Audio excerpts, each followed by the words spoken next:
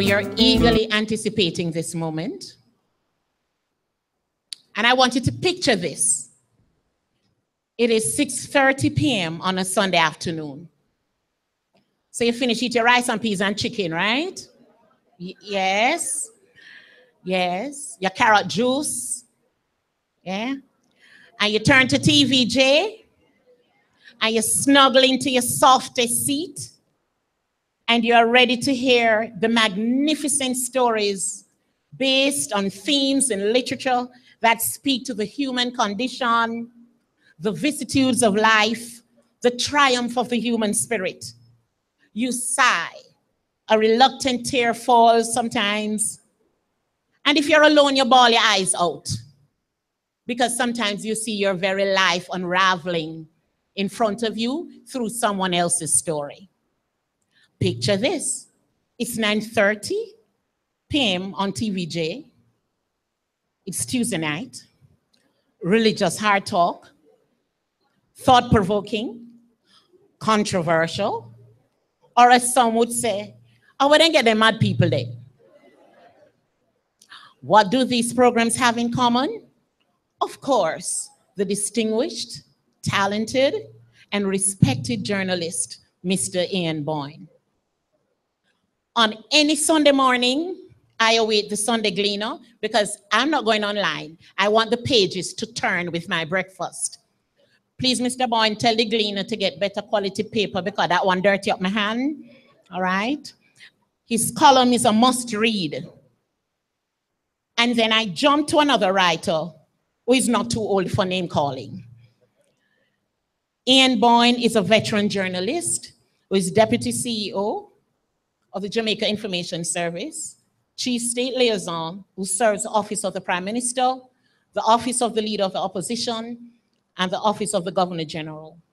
He's also the host of the popular TV program I just spoke to, Profile, the longest running non-seasonal show on Jamaican television, now in its 30th year. He's also the longest serving columnist with the Gleaner Company, writing for the Sunday Gleaner for 33 years. In addition, he is the host of the television program Religious Hard Talk and the flagship television program Issues and Answers. Mr. Boyne's first stint with the JIS, then known as the Agency for Public Information, was in 1976. I was still in high school. Between 1976 and 1983, he was a feature writer and television broadcaster with the agency.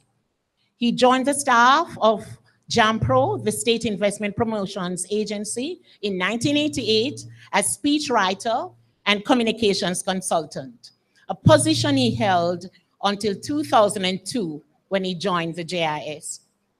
Mr. Boyne is a recipient of 10 journalism awards for excellence in both print and television, including 5 awards for his column writing, the highest number gained by any living columnist. In 2009, Jamaica honored him by awarding him the Commander of the Order of Distinction. Mr. Boyne is the author of the book Ideas Matter and co-author of Profile of Excellence. Chairperson of the Committee of Management, Mrs. Patricia Sinclair McCallum, Principal Mr. Finmer McCarthy. Ladies and gentlemen, I present the speaker for the 2017 Ted Dwyer Lecture, Mr. Ian Boyne.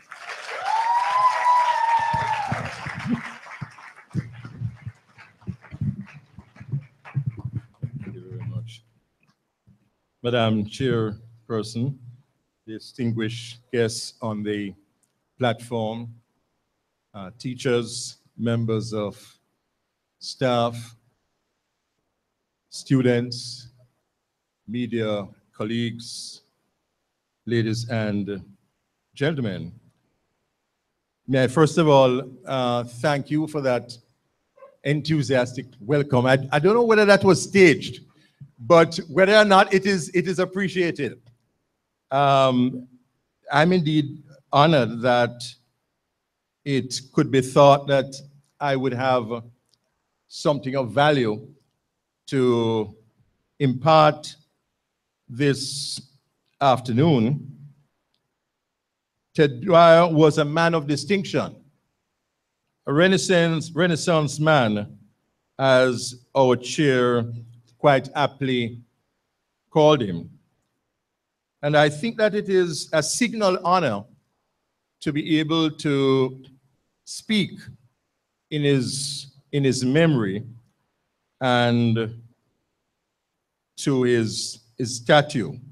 So I'm very delighted that this opportunity has been presented to me. And when I note that I follow in the footsteps of two former education ministers as lecturers in this series, I feel even more delighted. Ted, I knew you was one of the persons, one of the distinguished guests on profile. And Ted was truly an ideas person. And I think that the theme that I've chosen for this presentation would be one that he would feel was quite appropriate, one that would be very close to his heart. And I'm sure that some of the points that I would make, had he been alive, he himself would be making them in various fora, including in the media. Because he was very passionate about Jamaica. He was a resolute nationalist.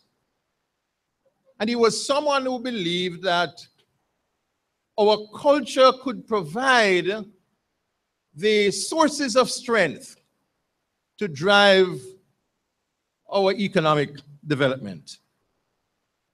And I think he would be at one with me in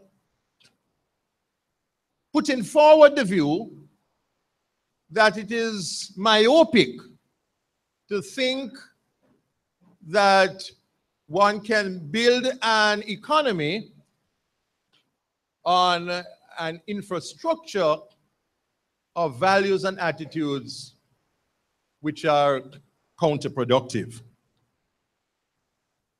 I quote from the Gleaner editorial of last Thursday, titled Towards Education Based on Values. I quote, "There's a startling statistic about what happens when a teacher enters a Jamaican classroom for, say, a 40-minute session with students.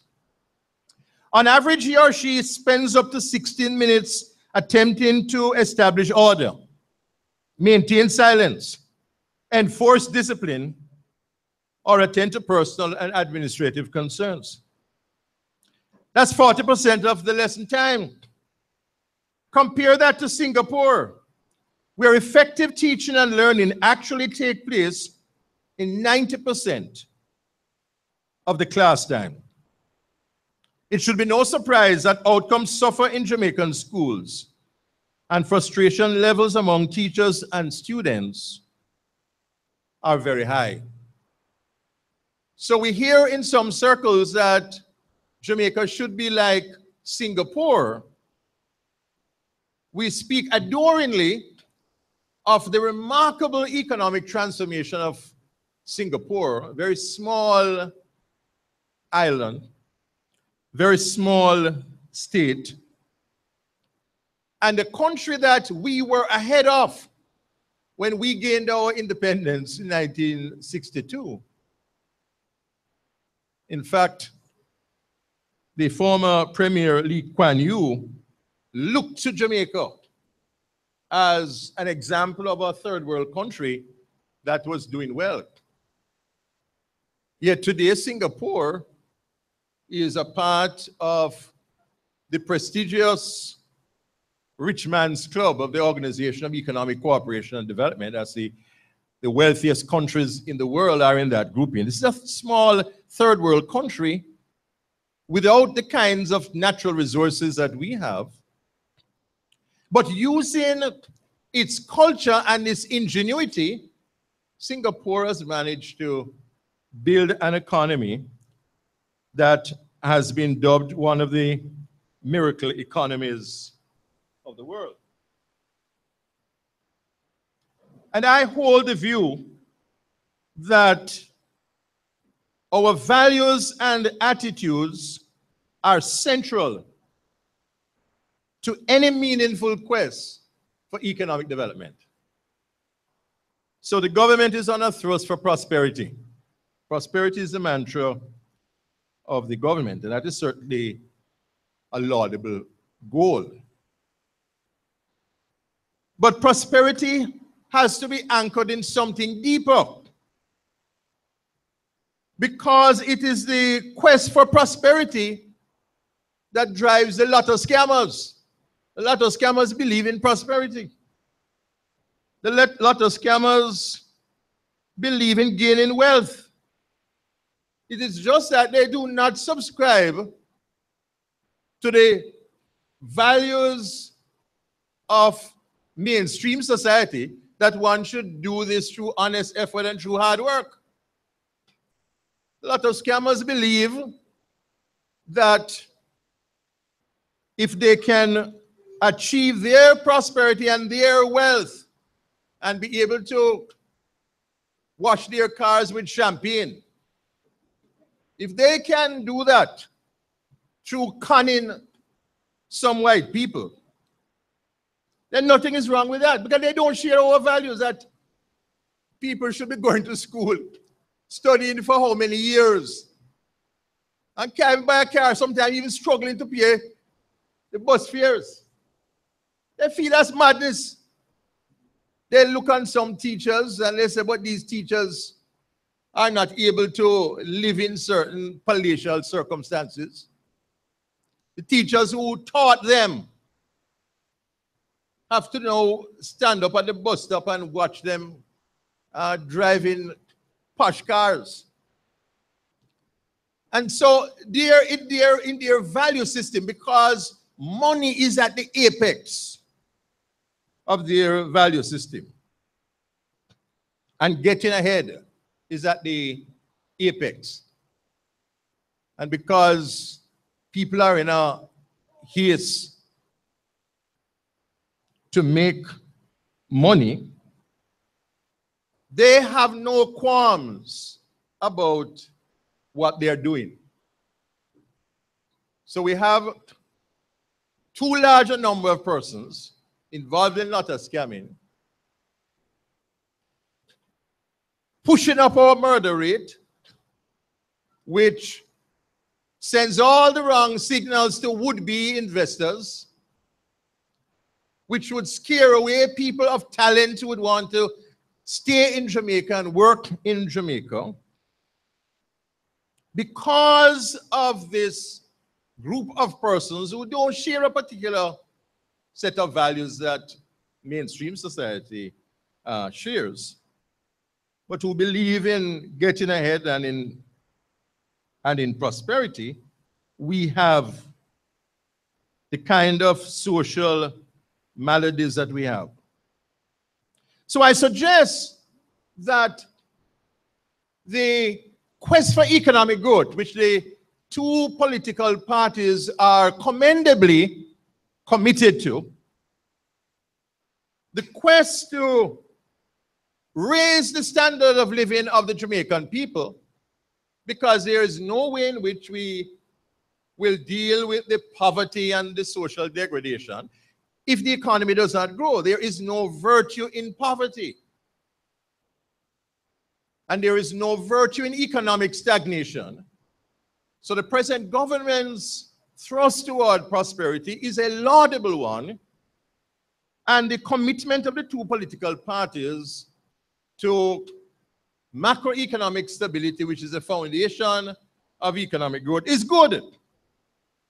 But I suggest that the parties will have to take on some deeper things.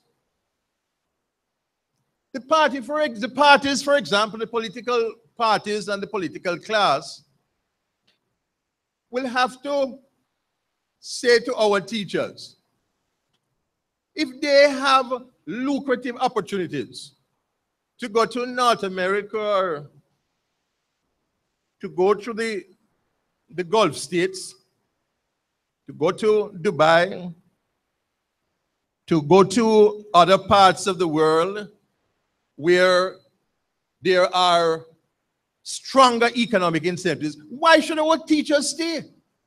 What would make our teachers want to stay and deal with the kinds of problems that they have to deal with in the classroom if they can seek their prosperity abroad?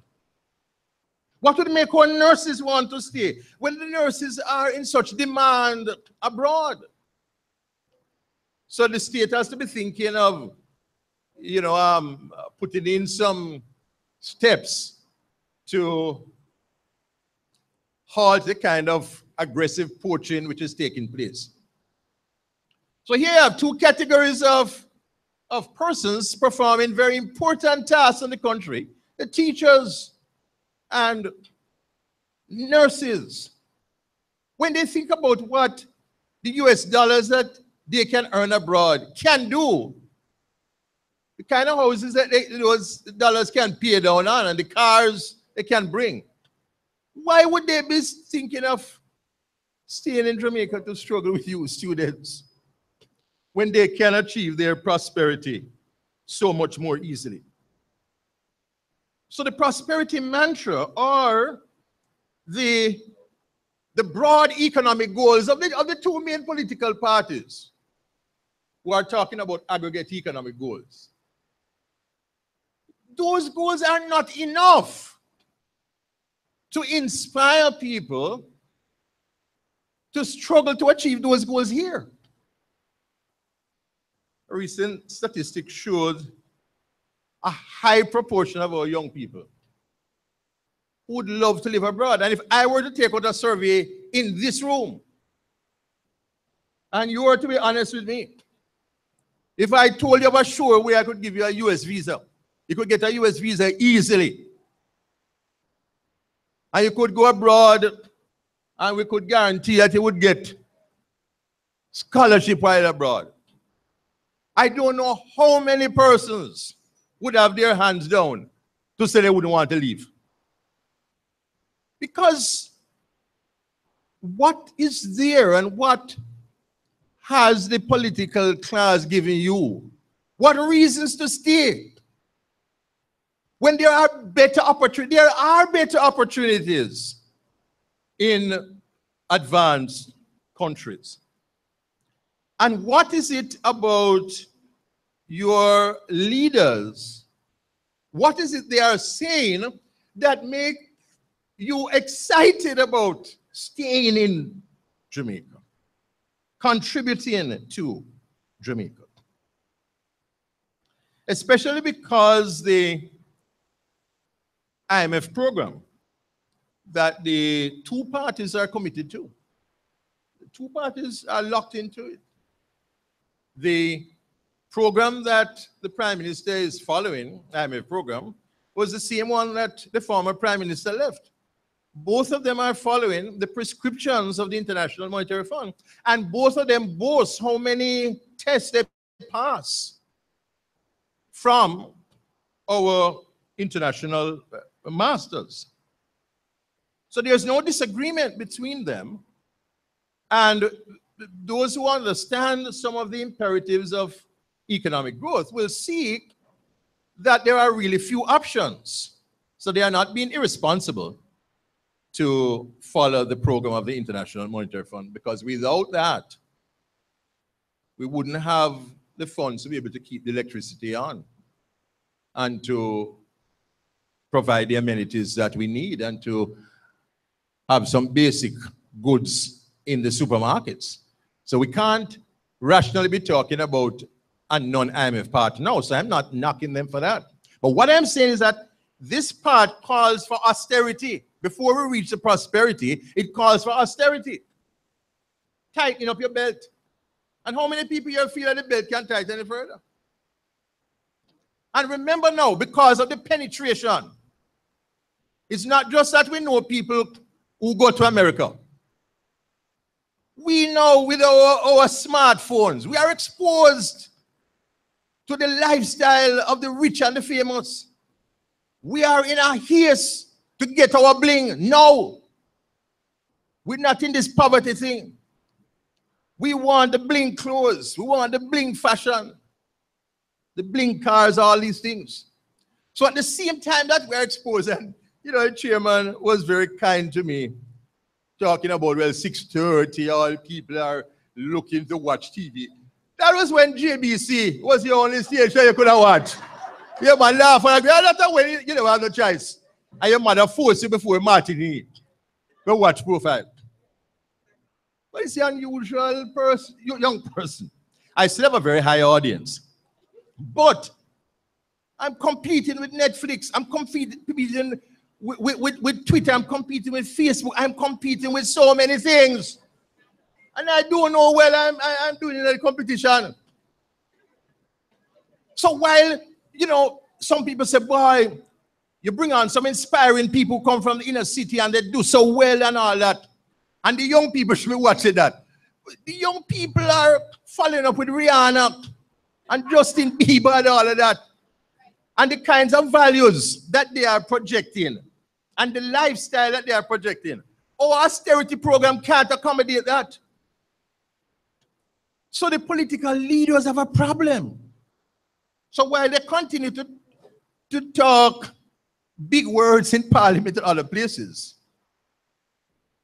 there are some problems that they are not addressing, the two parties.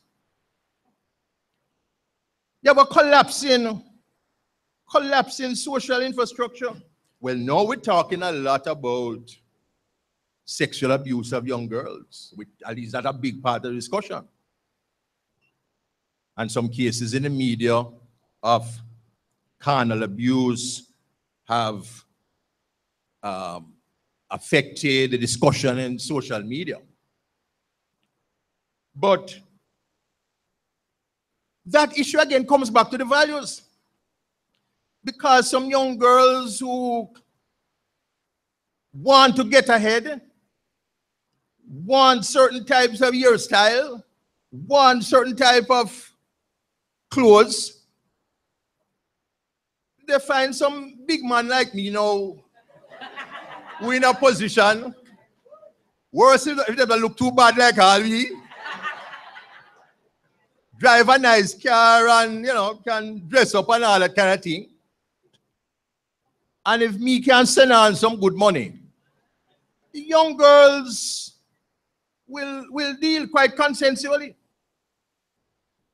So the problem, and then sometimes you have even the adults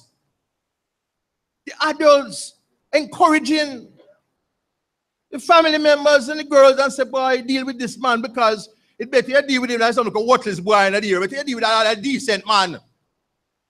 Because if you don't deal with a decent man, you're going to deal with a worthless boy them anyway. Somebody else will deal with a man who have ambition and who can help you and him guide you and so on. Him really, you know, exploiting you sexually. But at least you're getting something out of that relationship. The other one, him just use you and you're not get nothing. Well, you can't give Dwyer Lecture and don't use pathway, you know? So I have to honor him. So what will keep the young girl from Boyne? What will keep her? I don't mean that in the Jamaican sense. Not in the Jamaican sense. I'm aware of the various uses. I mean, let me use a bigger, capitulating there, capitulating, giving in. What? When there is poverty, the only thing that would affect, the only thing that would keep that young girl or have the mother suffering and saying, we're still not going to give in to this man because him having money. It would have to be some values. It would have to be some ideas of them head say, why this is not right. So there have to be some notion of what is right.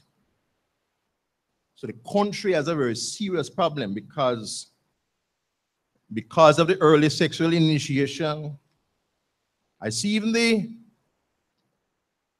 recently appointed president of the PNP, Peter Phillips, in his acceptance speech on Sunday made reference to this.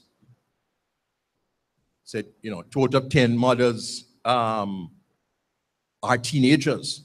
Saying that you have to deal with the breakdown of family life. I was happy that at a political rally, he could put that there as an important issue. They said we have to deal with that. And he made the connection between that and poverty. And when you look at the damage that is done to our girls because of the early sexual initiation, the lack of trust, because some of these people who are initiating the girls are pastors and unfortunately teachers and guidance counselors and all. Don't run me out of the place and all that, you know. But these are the facts. There are people who should be protecting these girls. So even though they're taking the money, they really realize there's something wrong, and so that there is this lack of trust. And that is only deep in the problem that we have in our culture, because a big part of the problem that we have, our social deficit problem, is low levels of trust. Low levels of trust. And that kind of exploitation deepens that. So when these girls grow up, they are less trusting of people with institutional power. So we have a very serious problem. I say that the values and attitudes issue represents this elephant in the room that we are not addressing, but it's crucial.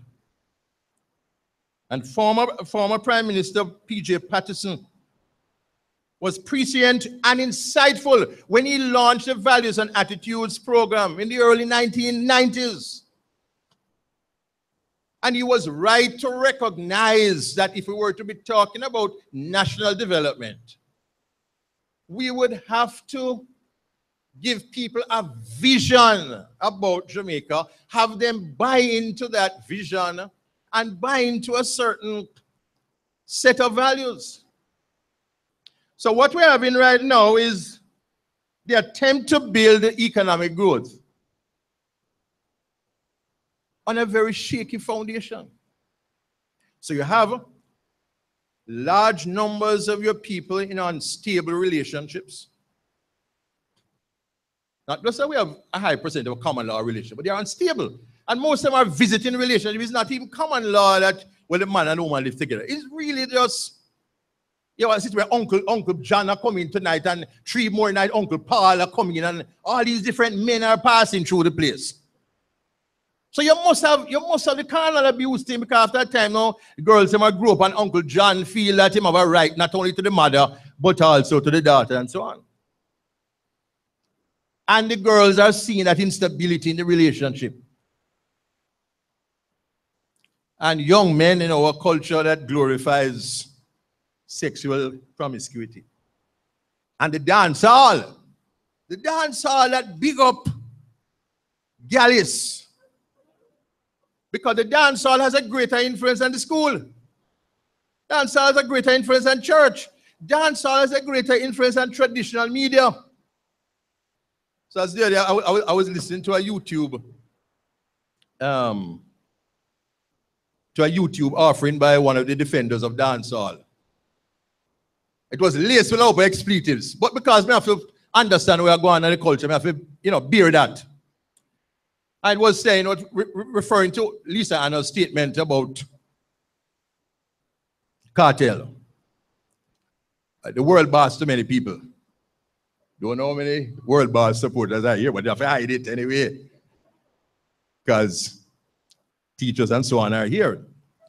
And the guy was saying, Lisa, you don't know where we're going. Because we know, if you ban the boss, music on radio, that means because we don't listen to radio. We don't listen to radio. So the media, that's true. The media, even if you were to ban certain types of music, people have them phone. People have access to all the things that are affecting our values. And you have the dance all the way, you have the sound system all over the place. Still on buses and all of that. So, with the influence of the dancehall as a main source of socialization, telling young boys that because if you reach a certain age and you don't have a number of women, and if you all even don't get anybody pregnant, they start wonder if you are gay, wonder if something wrong with you. So when you face that kind of pressure, with the result that a lot of girls get pregnant and the fathers are absent. Now that phenomenon of the absent fathers creates serious psychological problems. And a lot of our murderers, if you talk to those guys, fatherlessness is a major feature. They've never had a father. And today I was interviewing someone who works a lot in the inner cities, Spanish Town, East, St. James. And he was saying, when you talk to these youth, and you mention father, I mean, it's like a bad word. They don't have any good thing to say about father, because many of them, the fathers are absent. So I'm telling you the kind of society we have and the people we have, that the two political parties are talking about economic growth. They are committed to that. President government talking about 5 and 4. Well, 5 and 4, the girls them damage, the boys them damage, you guys them talking about how much you them get. They have no sense of responsibility. So you have your large numbers, people in growing up in single-aided households. Dr. Sams Vaughan had given a Grace Kennedy Foundation lecture in 2006, where children caught in the crossfire, and she talks about the kinds of maladies which afflict children who are not in stable homes. Jamaican children who live in less stable common law and visiting unions, those in single-parent homes or homes with a biological and surrogate parent are more withdrawn in their interactions with others, have more delinquent behaviors, are more aggressive. When you see the number of maladies that Dr. Sams Vaughan mentions here in homes that constitute the majority of our homes, then you see the problems that the country faces in terms of trying to build economic growth. So this problem of our values was captured early 1992. The great political scientist, Professor Carl Stone, he did an important paper titled Values, Norms, and Personality Development in Jamaica. Now, it won't be too long, but this is a lecture, so it can't be too short either. I have to do justice. Now, Ted Dwyer is a man who didn't, it's ipsy bits. He believes that we must be thorough. So I'm not going to keep you too late, but I have to do justice to his name. And he was a man who was highly read and he was very scholarly. So I can't just come here and talk about the top of my head. Plus, I'm talking to serious students. And people like you would take off time on a champs evening. I mean, I didn't expect I'd come and say, well, I'll get a few people here. But that the whole place would be packed. Unless some dire sanctions were threatened if people were not here. Probably some dire sanctions, but you are unusual to be here to be listening to some boring lecture. Well, carrot and stick have to be applied. So if stick is more effective than the carrot. So pardon me, because we're taping for media. So I don't want to be flippant with the presentation. So Stone in 1992, you students who are taking notes, in a paper in March 1992, that's about 35 years ago. Values, Norms, and Personality Development. This is what Stone said. Stone says rampant individualism has replaced and weakened the strong family bonds and community ties of the past, therefore weakening the traditional mechanisms of social control. Rampant individualism. Every man thinking about himself. Every man thinking about, listen to what he said further. Quote, the dominance of money as the single most important currency of influence, power, and status, and the decline of respectability as a status-defining factor have promoted increased and rampant corruption both in the government and the private sector, corporate world. The dominance of money as the most important thing. Nowadays, respectable people who give a lot of voluntary service and work with community group and youth group and teach extra class and thing there. A man check, so if you have to flag down, look at taxi, robot taxi after that. You are really nobody and stand up a bus stop.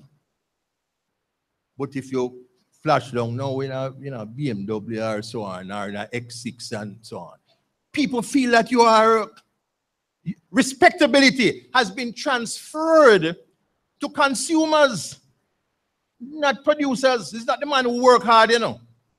We don't promote and big up people who work hard. In fact, we laugh at them and say them are idiot. And them are alley button and work hard for nothing.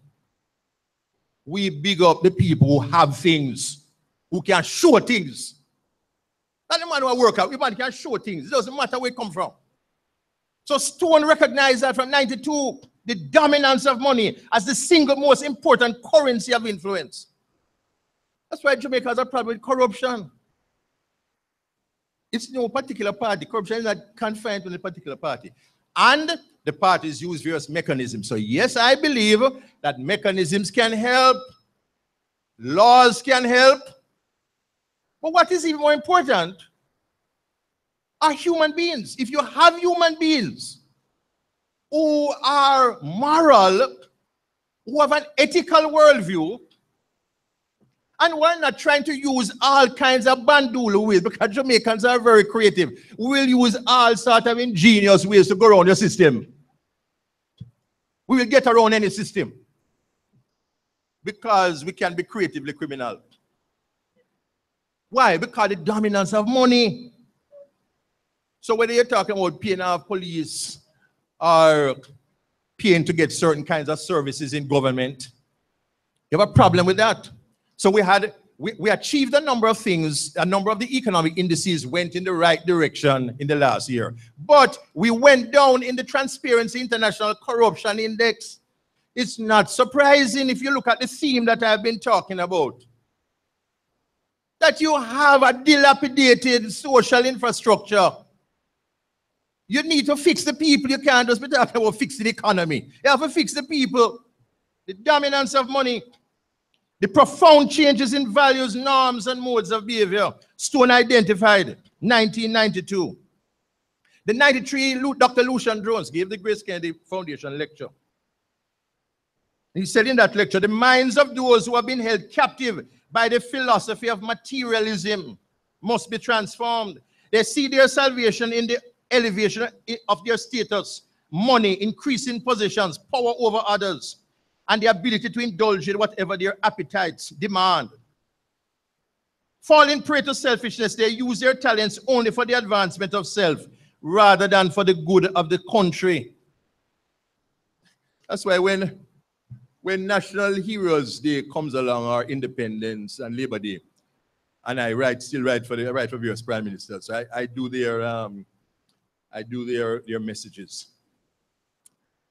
And I used to work on my former PS, Pat McCullough, on the boat, Mr. Golding, and then later Prime Minister Portia Simpson Miller. Both we served both administrations. So I would write, I still write, the messages. As I'm writing for these various prime ministers, I know what I'm writing about, sacrifice, and Paul Bogle did this, and Norman, man. You connect with it. Speaking the language about sacrifice and giving up things. It's the language, I mean, Labor Day, people go on a beach and all. National Heroes Day, people go on a beach and party and world pass, people are swing. Why not pay attention? Oh, Garvey and all the things. Out of sync, so all this notion about sacrifice. So the politicians, the politicians have to now come back to the matter of sacrifice and, doing good for the country and not just being selfish. But they're preaching all of that. But it's empty because the people are looking for prosperity and economic growth and things for themselves. When you preach now, are you coming out with about sacrifice and living for others? That message is out of sync with how people are living on a day-to-day basis. Every man for himself. Every man wants to have a blink. And you have the dance hall. The dancehall reinforces this. I'll soon be finished. The dancehall shames people who are poor. You listen to dancehall music, you know. If you don't have anything, you know, people cuss you like dancehall, you know. Woman and man are cuss, you don't have this, you don't have that. And then you have the hip-hop influence. They hating, but they broke though. I never know, so I know all them things there. We never know. Give me a forward for that. Oh, they hating, but they broke. So like you broke, you're nobody. Even you and Macadam are cuss people, I tell you what them not have. These things affect the poor, affect the working class.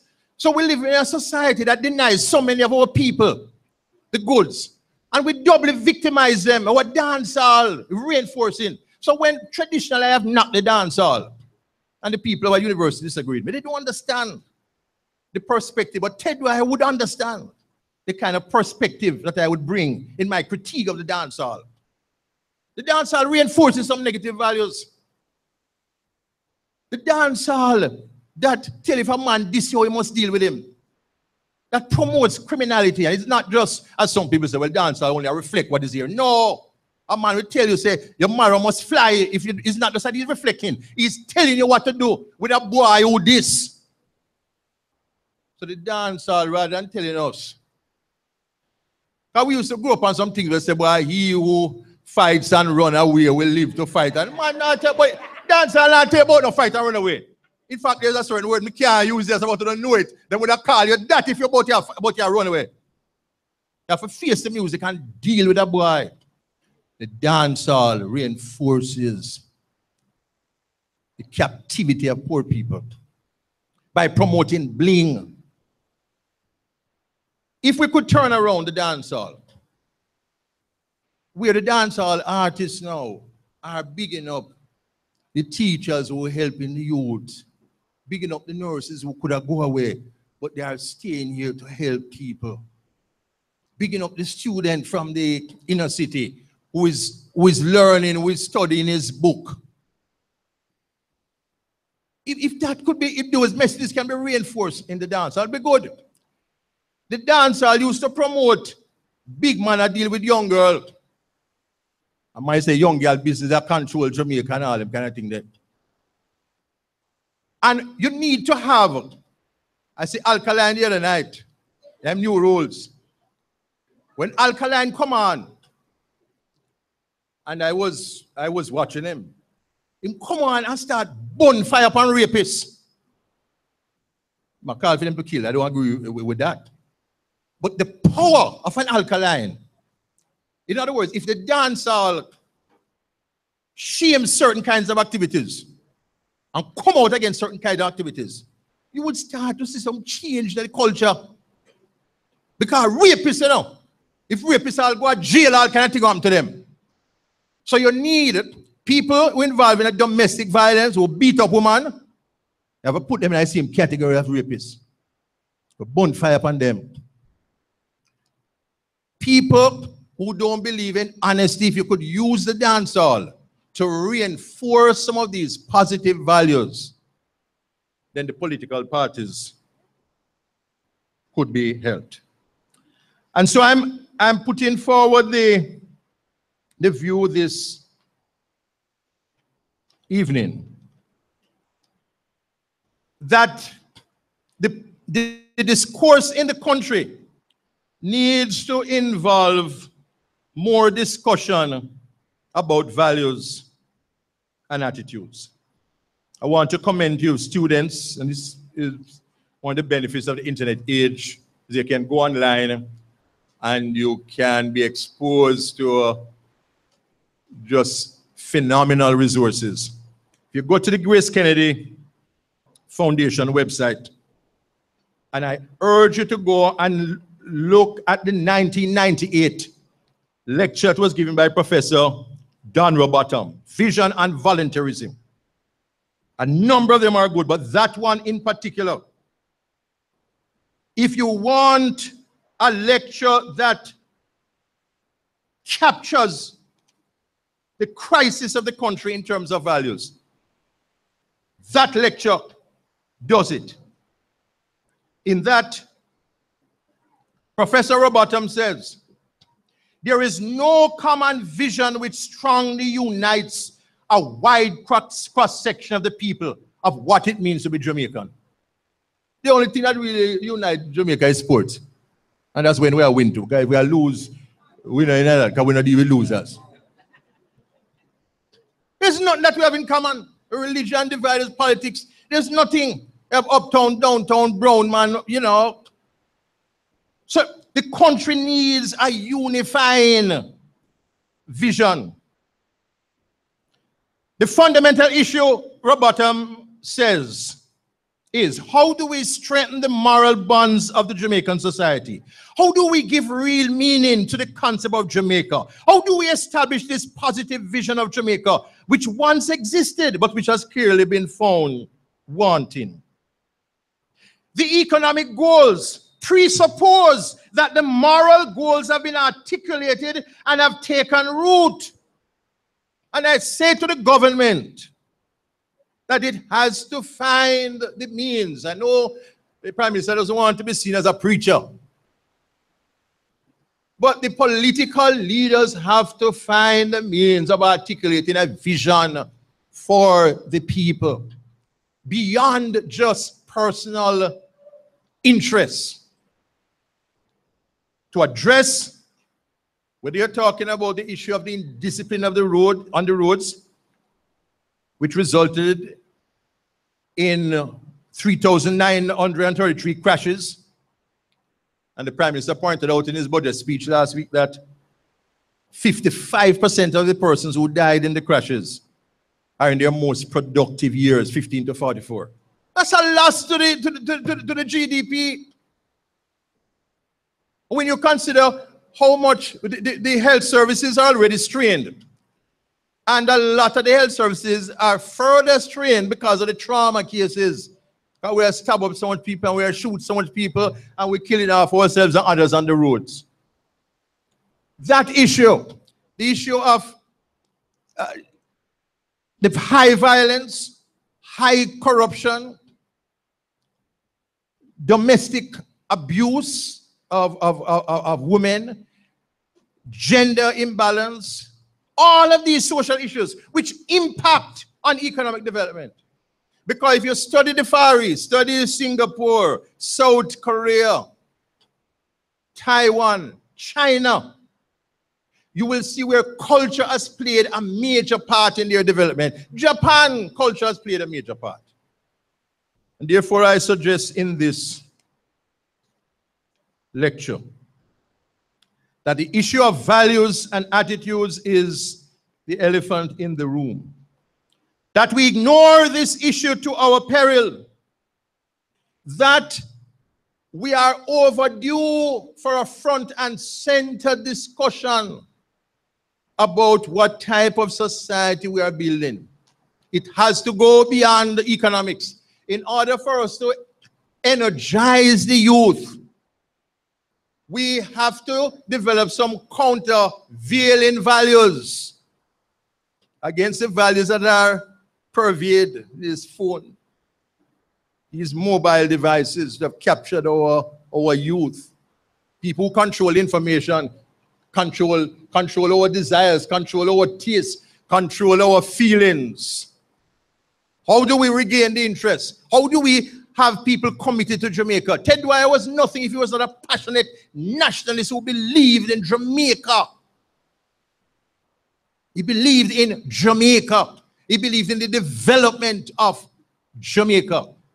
If we were alive today, you'd be a deeply troubled man. I think that the best we can do in his honor, those of us in our own small way, if we can try to recapture the values, because we did have it in the 40s, so the 40s and 50s, a tremendous surge of voluntarism, strong sense of a national movement. In the 1960s, young people were not always like this. Young people were thinking about building a new Jamaica in the 60s. Young people were studying radical ideas of black power and talking about Africa. Which Africa young people talking about now? They talk about America, talk about bling, talk about get ahead. In the 70s, there was also that kind of spirit. There were people doing voluntary work all over the place, working in youth clubs, working in community groups.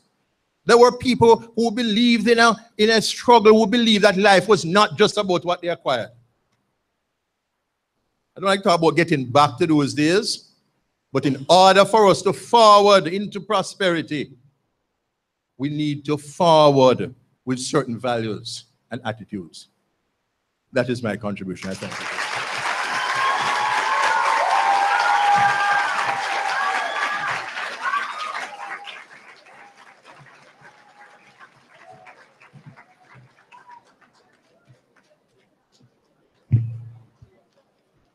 Can we get a forward on that?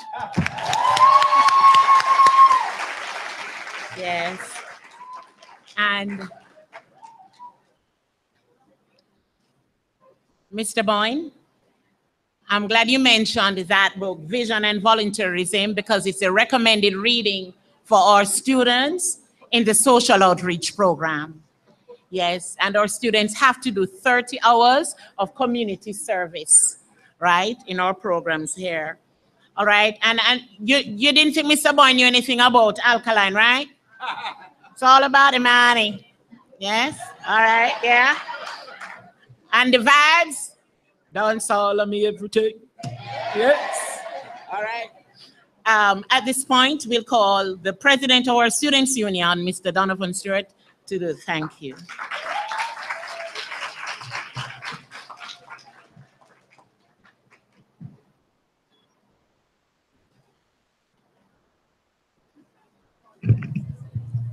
Mr. Ian Bowen. Hold on.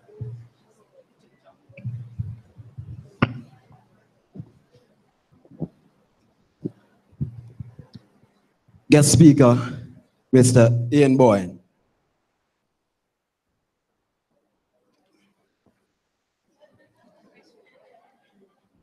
Principal, Mr. Fillmore McCarthy, other distinguished guests, members of staff, students, families, and friends, good evening. It is indeed an honor to have you here today to share in such rich memoir of Mr. Thomas Ted Dwyer. We will take with us this knowledge that you have bestowed upon us throughout our daily lives, and hope that in doing this, we will be effective in carrying out the vision of Mr. Ted Dwyer. Again, we thank you, Mr. Ian Boyne, for sharing such words to us. Thank you.